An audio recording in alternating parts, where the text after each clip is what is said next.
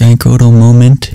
Hello there, I am GiantGrotle. Welcome to my new Let's Play. Let's Play number 6, I believe, The Legend of Zelda for the NES.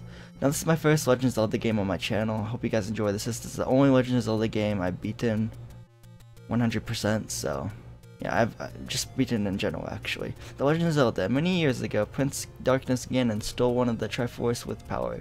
Princess Zelda had one of the Triforce with wisdom. She divided it into 8 units to hide it from Ganon before she was captured. Go find the 8 units Link to save her. And all of the treasures, all the items, heart container heart, fairy, clock, rupee, 5 rupees, life potion, second potion, letter, food, sword, white sword, magical sword, magical shield, boomerang, magical boomerang, bomb, bow, arrow, silver arrow, blue candle, red candle, blue ring, red ring, power bracelet, recorder, raft, stepladder, magical rod, book of magic, key, magical key, map, compass, and of course the Triforce item, one of the 8 units at least.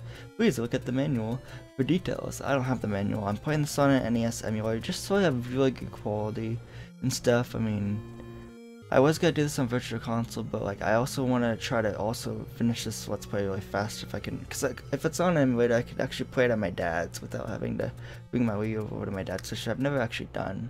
I've done that for my Wii for like Super Mario Galaxy, but that was a couple years ago actually, maybe 3 or 4 years ago. Maybe less than that.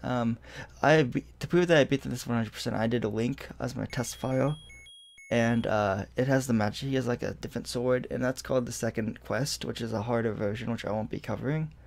But yeah, also if you type in Zelda, you can also get the magical quest. And just set me back to 3 hearts, no items. I don't even have the wood sword anymore because it's the second quest. It's like a new quest, of course. If you put Zelda as your name, you can automatically do the second quest without having to beat the game. Let's register my name again. I'm just gonna go with Link. So let's see here. Let me just go to the L, the I.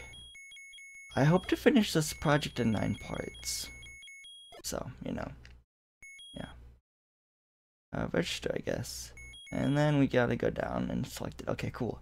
Now we can start an adventure. The first thing you want to do is go in here and get the wooden sword. Nice. It's dangerous to go alone. Take this. Da da da da. We got the wooden sword. It's our first item. Use A to, use it, of course. If you have perfect health, not even, you have to have perfect health. You can't even be missing half a heart. You get these sword lasers, which are really cool. But I'm gonna show you. I'm gonna hopefully get past the first dungeon in this first temple.